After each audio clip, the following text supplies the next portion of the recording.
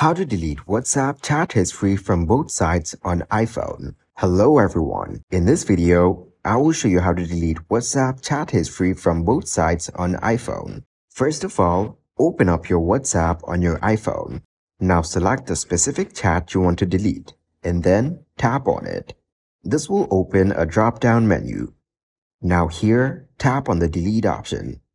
After that, tap on the delete icon and then on delete for me. Now to view the message history, long press on the message. Then select the info option and this will display the message history. Next, open up your settings and scroll a bit and then tap on general. Now here, tap on date and time and turn off set automatically. Set the date and time to match when you send the message. Once you're done with this, now simply open your WhatsApp. Here, again, long press on the message. Then select the delete option.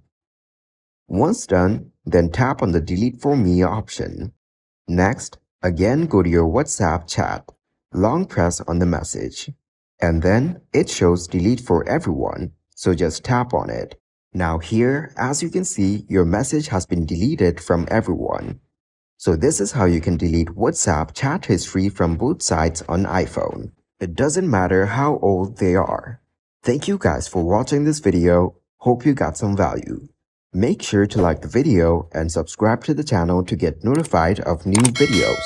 See you in the next one.